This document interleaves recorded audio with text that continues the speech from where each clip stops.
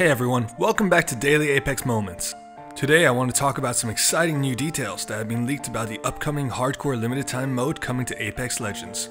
According to data miner Ford and Smash, the mode will feature tougher looting, with rare items being a premium. Gold items will not be included in the limited time mode, other than hop-ups. This mode takes inspiration from the hardcore mode in Call of Duty, where players have reduced health, and no HUD, minimap, and friendly fire is always on. But new details emerged from leaker iLoot Games, and he shared in-game images of the limited time mode, giving us a number of previously undiscovered details. The limited time mode is set to drop on January 24th, unless there are any delays from Respawn. The game mode is described as trios with higher stakes and harsher punishments. Players will start with level 1 armor and will not be able to equip helmets or swap their armor for anything better. The ring will close as normal but will deal maximum damage from the start of matches, so it's even more important to avoid getting caught out of position.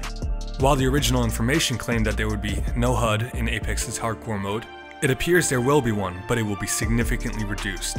To find out the number of squads left, players will have to scan survey beacons and rely on communication to a greater extent. Keep in mind this information is unconfirmed until it's officially announced by Respawn or EA. But it's exciting to see the development team trying out new ideas and shaking up the established Battle Royale formula in new and creative ways. Make sure to subscribe for more updates.